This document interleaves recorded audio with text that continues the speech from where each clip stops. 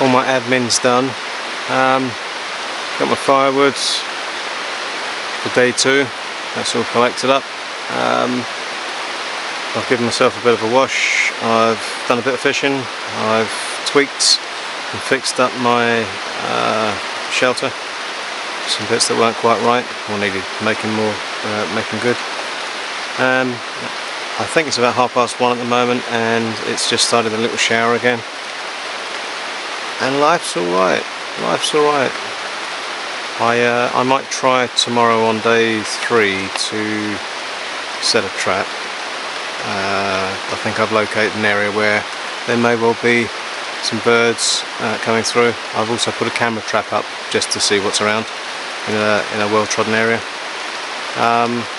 I'll put a night line out tonight, see if I can catch anything, and I might get up early tomorrow morning with the bow and arrow and see if I can go and get a bird for food, but also Lionel needs some more feathers for the arrows that he makes. So far all good.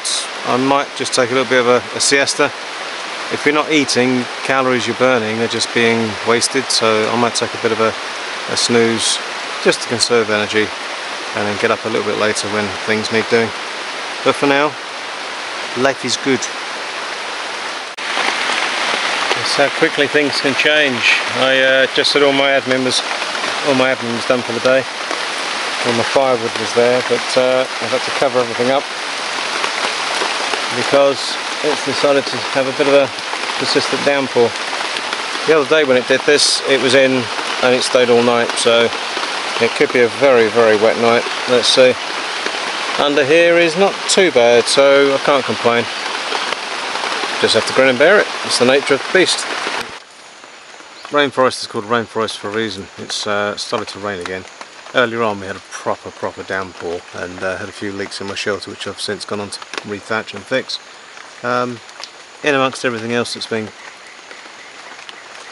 going on, I downed a very, very young caccarelli tree now for a fork stick. Fortunately the bark has got a use as well, so very much like lime bast back home from the linden tree, you can process the bark and you can get some pretty decent cordage out of it.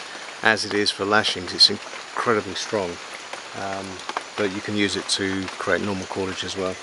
So I'm currently in the process of stripping these strips down into these strips, which I'll then soak, and hopefully I will make a length of usable cordage, which I'll either use for a snare or have it as a spare bowstring, depending on how much I make.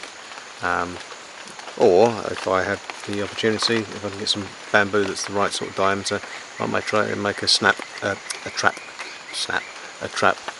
using the string as well. But time's never wasted here.